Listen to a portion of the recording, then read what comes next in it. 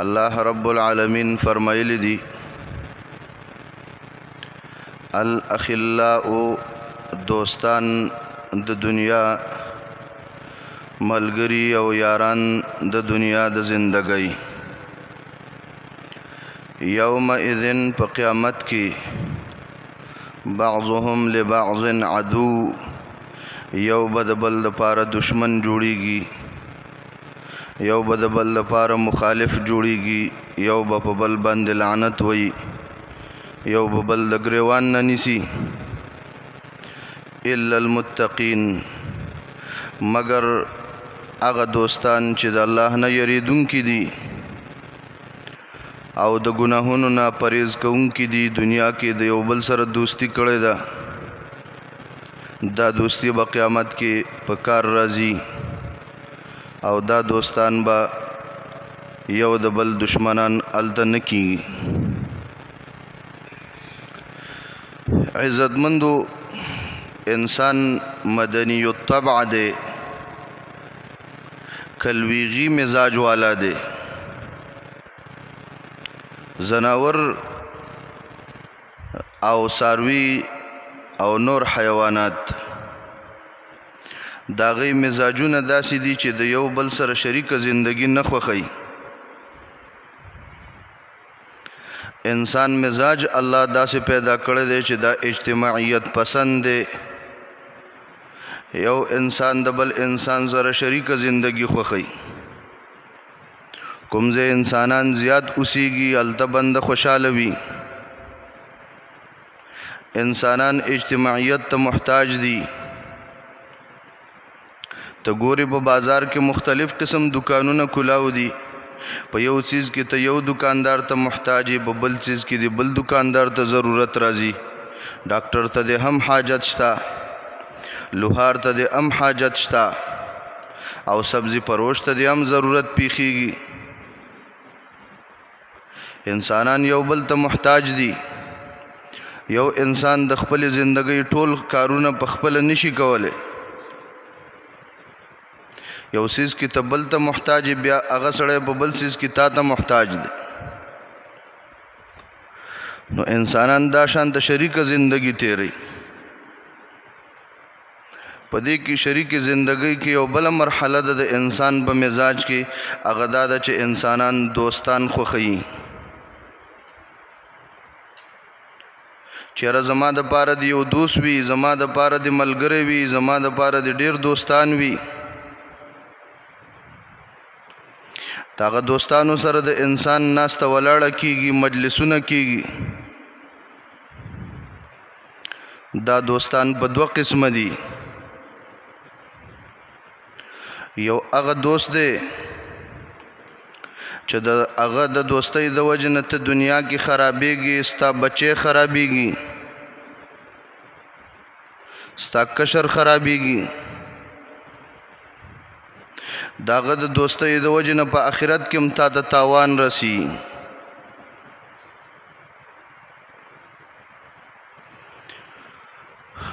کله چې د نبی کریم صلی الله علیه وسلم تر ابو طالب د مرګ سلګو ته نږدې شوی او د زنکدن په حالت کې و رسول کریم صلی الله علیه وسلم ورغه د توحید دعوت ول ورکولو لیکن داغه دوستان داسې وو داغه صحبت داسې وو چې د ناکاره خلکو سره ابو جهل ناس دی د خلف زوی ناس دی دا د ابو طالب دوستان دي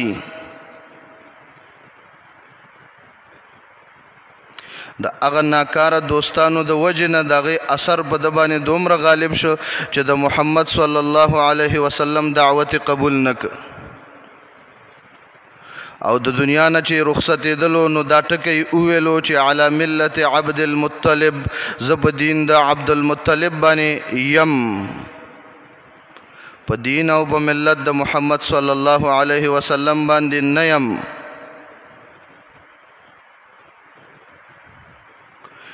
نو عزتمندو ناکاره انسان سره دوستی کول ناکاره انسانان د ځان لپاره دوستان جوړول دا په دنیا او آخرت کې انسان د خیر نه د برکت نه محروم کوي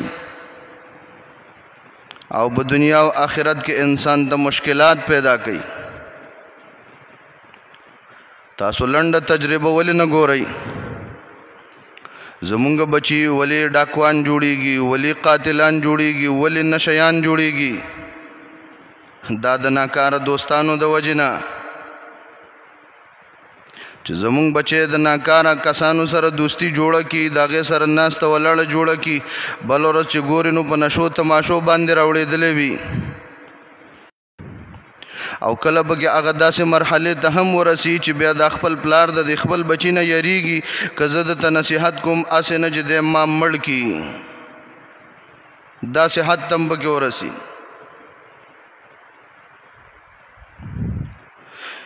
عزتمندو، رسول کریم صلی اللہ علیہ وسلم فرمائلی دی، بخاری مسلم کے حدیث دے، مثل الجلیس الصالح والجلیس السوء کحامل المسک ونافخ الکیر. نیک انسان جستا د مجلس ملګری جوړ شي او ته د هغه سره صحبت اختیار کې، د هغه سره په مجلس کې ناسته کې لږه یا ډیره، او یو انسان چې د ناکاره انسان مجلسی جوړ شي، دغه سره مجلس کوونکی جوړ شي، دغه سره په مجلس کې کینی، دغه ملګری جوړ شي، دغه سره دوستی وکړي. د دې دواړو مثال رسول کریم صلی الله علیه وسلم بیان کړی دی په شان د بارونکي د مشکو او په شان د پوکي کوونکي د بنۍ د لوهار دی. یو انسان د عطر فروش سره، د مشک فروش سره، د مشکو د خرڅونکي، د مشکو د ګرځونکي سره ګرځي را ګرځي، دغه سره کینی، دا انسان په فائدہ کې دی. ځکه چې رسول الله صلی الله علیه وسلم فرمایل فحامل المسک اما ان يحذيك واما ان تبتاع منه واما ان تجد منه ريحا طيبه او كما قال. دغه د مشکو والا انسان یا بتاله بطور تحفه مشک در کی، تب پاغه سره خوشبویا شي، ستا دماغ به پاغه سره کلاو شي، او یا به ته نه ته په پیسو باندې واخلې، د مشکو د خرڅونکي سره ډیر کینې پاسې زړه به دې وشي، ته به ته نه په بیع واخلې. دا دویمه درجه والا فائدہ ده. اوله درجه خدا وا چې هغه دله په پری کاته کې درکې. دویمه درجه والا فائدہ دا ده چې ته ول قیمت ورکې، خو مشک یو ښه شی دی، خوشبویا چیز دی، دا به واخلې. که دا دواړه فائدې ونه شي نو بیا ادنا فائدې دا ده، د دې نه خو نه خالی کېږي. و اما ان تجد منه ریحا طیبه، د هغه نه به خوشبو محسوسه کې، خوشبو به د هغه د وجې نه په تا باندې راځي، دماغ به دې کلاو وي، زړه به دې خوشحاله وي، خوشبو به در باندې راځي. غرض د دې مثال دا دی چې کله ته د یو نیک انسان سره، یو د بهتر ملګری سره، د نیک علم، د نیک عمل والا انسان، د صحیح علم والا انسان سره ملګرتیا کې، اما ان يحذيك، داغه یو فائدہ دا ده چې تا ته به هغه ښه صفتونه منتقل کی، ښې خبرې او ښه کارونه به درته در وښایي. د نیکانو خلکو سره په صحبت کې عزتمندو ډېرې فائدې کېږي. یو دا ده چې هغه به په ژبه باندې تا ته ښایسته نصیحتونه کوي تاکې به ښه صفتونه پیدا کېږي.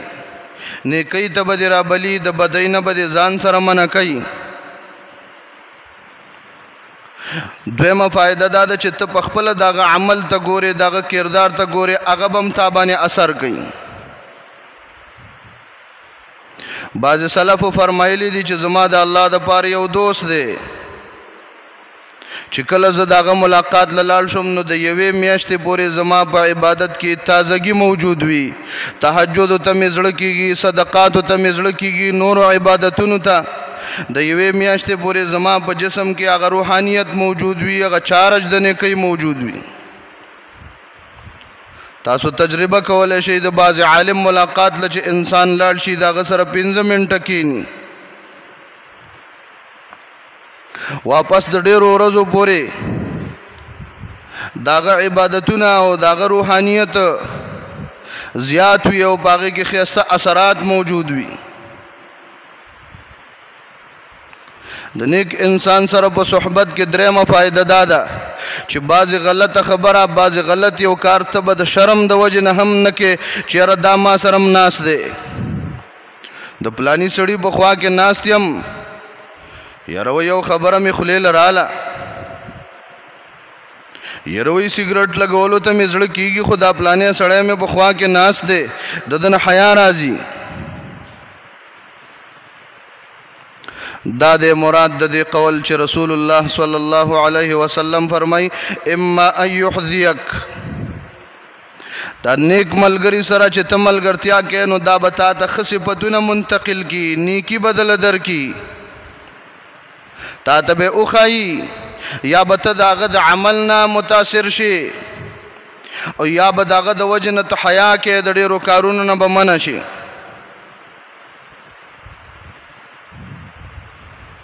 یو انسان په دروغو باندې عادت شوی وي خو ملګرتیا یې د داسې انسان سره راشي چې هغه نه دروغ وایي، نه د بل دروغ مني، نه دوکه کوي، نه د بل دوکه برداشت کوي، د یو سره د دروغ او د دوکو نه دستبردار شي. یا ایها الذین آمنوا اتقوا الله وکونوا مع الصادقین، اے د ایمان والاو ویریږئ د الله نه او ملګرتیا کوئ د هغه چا سره چې هغه رښتیا ویونکي وي، په رښتیاو باندې قائم وي، کلک ولاړ وي. ته به هم رښتینی جوړ شي، رښتینی کس سره کېنه، د رښتینی عالم سره کېنه، ته به هم رښتینی جوړ شي. او دا دویمه مرتبه چې د مشکو دا خرڅونکي نه به ته په بیه باندې مشک واخلې، د هغې مطلب دا دی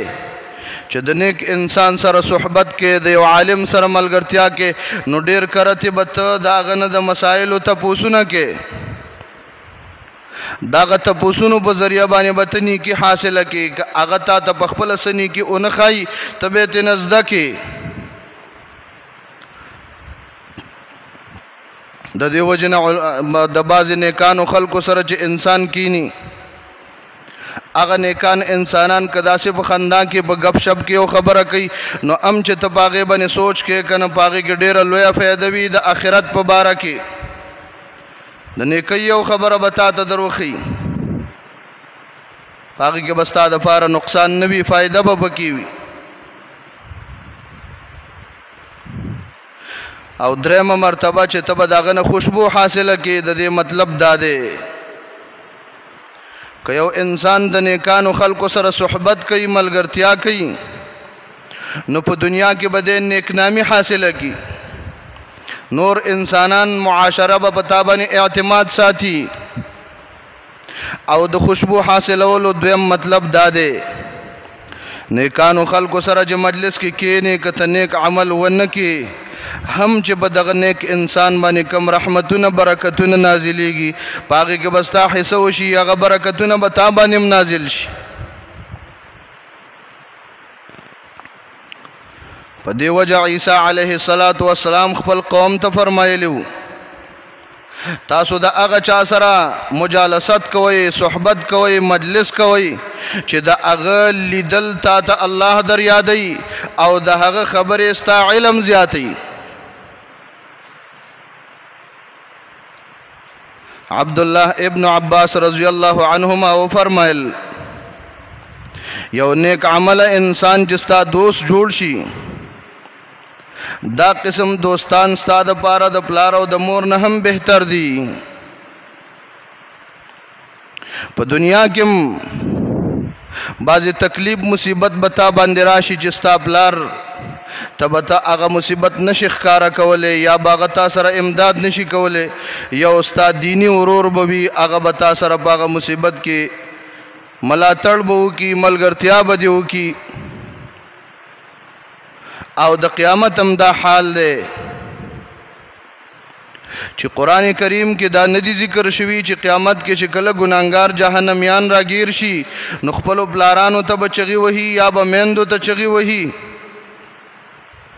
بلکې قران کریم کې دا راغلي دي چې پلار او مور او بچي به قیامت کې دیو بل نه تیخته کوي یوم یفر المرء من اخیه وامه وابيه وصاحبته وبنيه دا ورځ را روانه ده چې انسان به د ورور نه تیښته کوي د پلار نه به کوي د مور نه به کوي د بچو نه به کوي د بیبي نه به کوي نو بچو نه به پلار تختی بچې به د پلار نه تختی قرآن کریم دا ندی فرمایلی چې جهنميان به پلارانو ته فریاد کوي بلکې قرآن دا فرمایلی دی چې جهنميان به د یو ښه دوست ارمان کوي کاش چې زمونږ یو نیک دوست یو رښتینی دوست وې چې دلته مونږ موندلی وې فما لنا من شافعين ولا صديق حميم نشته زمونږ د پاره څوک سپارشیان زمونږ د پاره یو دوست چې هغه ګرم دوست وي خالص دوست وي صحیح دوست وي نو دوی په دغه ځای کې د دوستانو ارمان کوي د دې وجه نه دا نیک دوست دا تا د قیامت کې فائدہ درکوي د آیت کریمه کې الله رب العالمین او فرمایل الاخلاء يومئذ بعضهم لبعض عدو الا المتقين دوستی با قیامت کې ختم شي په دشمنی به بدل شي مگر د تقوا والا د الله نه یریدونکي خلق هغه دنیا کې یو بل سره وروري د الله د وجه نه کولا د الله د دین د وجه نه کولا دا دوستی به په دشمنی باندې نه بدلیږي دا به دوی ته فایده ورکوي او دغه سه دوستان په قیامت کې د الله د سوري د لاندې وي دغه سه دوستانو سره د الله رب العالمین محبت واجب دی د الله محبت به وګټي د عرش د لاندې سورې به وګټي سیدنا ابو هريره رضی الله عنه فرمایلی دي کچر د درې سيزونه نه وي نو ما بدانه خو خوله چې زه د دنیا کې ژوندې يم دا به مې خوخه کړې وې چې زه د دنیا کې ژوندې نه يم خدا درې سيزونه چې زه ګورم نو بس په دې باندې راضي یم چې زه د دنیا کې ژوندې وې یو چې انسان یو شپه تیر کی د الله په لار کې د جهاد په میدان کې دغه شپه تیرول دغه ورځ تیرول ډېر بختور عمل دی او دویم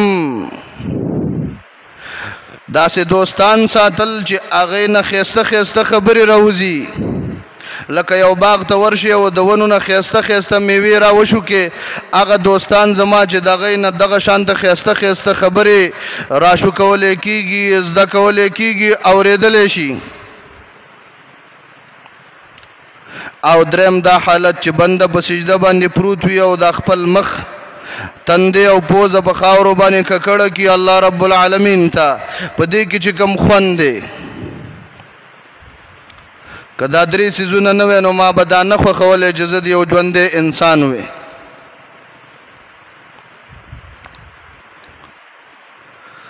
او په دغه مبارک حدیث کې رسول کریم صلی الله علیه وسلم د ناکاره ملګری د ناکاره انسان سره د مجلس کولو او د یاد زیات دوستی او د صحبت کولو مثال د هغه چا سره ورکړی دی لکه یو انسان بنۍ ته پوکې کوي او بل انسان دغه په خوا کې ناست دی وحامل ونافخ الکیر د لوهار بنۍ ته پوکې وهونکې د دې انسان په خوا کې چې څوک کینی نو دته به څه نقصان ورسي رسول الله صلی الله علیه وسلم او فرمایل اما ان يحرق ثيابك یا خو بدغه د لوهار دا بنئ د دې اور او د اور سپرغې ستا کپڑے اوسیږي دا تاوان بدی وشي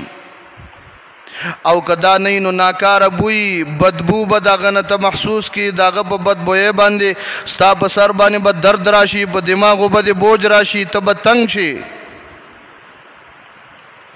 نو هغه بدبو محسوسول خو چرته تلی نه دي اول خدا دا نږدې ده چې اسنه جستا دا کپڑے اوسیږي مقصد د مثال داو یو ناکار انسان سره چې ته دوستی کې ملګرتیا کې ور سره اما ان يحرق ثيابك هغه به تا ځان سره په داسې ګناهونو کې ملګری کی چې هغه به ستا کپڑے اوسیږي مانه جهنم ته به دې بوځي ولا تركنوا إلى الذين ظلموا فتمسكم النار قرآن داوي الله فرمائی ولا تركنوا إلى الذين ظلموا فتمسكم النار میلان مکوئی اغا کسانو تج ظالمان دی ظالمانو سر دوستی مکوئی ملگرتیا مکوئی مٹی مضبوطوائی فتمسکم النار گورا او برسی تاسو تا ور د جہنم تب داخل شي بدے بان نو د غلطو انسانانو سره صحبت کول داغه سره ملګرتیا جوړول دا د دې سبب جوړیږي چې سبا لبتم دغه شانتا غلب جوړ شي ډاکو به جوړ شي او بنورو جرایمو کې با اخته شي داغه په نتیجه کې به جهنم ته لاړ شي اما ان يحرق ثيابك کپڑے بدل وسیږي کپڑے سے زلدادي چې د جهنم په ور بدی وسیږي او دویم نقصان ادنا ده کچرته ته دغه سي غلطو انسانانو سره په یو مجلس دو مجلسونو کې ملګرتیا وکي او داغه سره ته باغه ګناهونو کې شریک نشي داغه سره د ظلم په کار کې مددگار جوړ نشي داغه په ظلم باندې راضي نشي نو بدنامي بدی وشي خلق اعتماد بدر باندې اوچت شي داغه ناکار بدبو پتا باندې براشي د خلق په نيز باندې بته صحیح انسان نه ګڼل کېږي او بل بدبو محسوسول دی ته وي چې د هغه په مجلس باندې کم لعنت وریږي نو هغه لعنت کې ور سره شریک شوي د دې وجنه رسول کریم صلی الله علیه وسلم په بل موقع باندې فرمایلی دي المرء على دين خليله فلينظر احدكم من يخالل مسړې چلیږي په دین د خپل دوست باندې ستا دوست کې چې کوم نمونه دینداری وي نو تبم هغه شان د دینداری کې کاغه په دین کې مضبوط او داغه په دین کې قوت او ستا په دین کې به قوت پیدا کیږي روز بروز کداغه په دین کې کمزوري وا نو ستا دین به روز پورز باندې کمزوري کیږي المرء على دين خليله سړی چلیږي په دین د خپل دوست خپل ملګری باندې فلينظر احدكم من يخالل پسوچ دیو کی او تن تاسو په هغه چا باندې چې د چا سره دوستی کوي د چا سره ملګرتیا کوي هغه ملګرتیا باندې سوچ کول پکار دي د دیو جنا عزتمندو مونږ تاسو له پکار دي چې خپل ځانونه خپل بچي خپل نوجوانان خپل جوانان د دې ټولو په باره کې دا کوشش وکړي چې زمونږ د صحبت والا د ملګرتیا والا د دوستۍ والا د هغه څوک وي چې هغه د تقوا خاوندان وي د صحیح عقیدې خاوندان وي د صحیح عمل خاوندان وي او د ناکاره دوستانو نه ځان وساتو اول نه چې انسان د ځان لپاره دوست وګرځي بیا هغه ختمول او دغه سره دوستی ختمول یو ګران کار دی که ابتدا نه ته دغه شان د انسان د دوستۍ نه انکار وکړي او دغه نه ځان وساتي دا آسان کار دی الله سبحانه و تعالی دې موږ او تاسو په خپل دین باندې په صحیح طریقې سره پوهه کی. الله دې موږ ته صحیح فهم د دین نصیب کی او پاغه باندې د صحیح عمل کولو توفیق درا کی. وصلی الله وسلم علی محمد وعلى آله وصحبه اجمعین.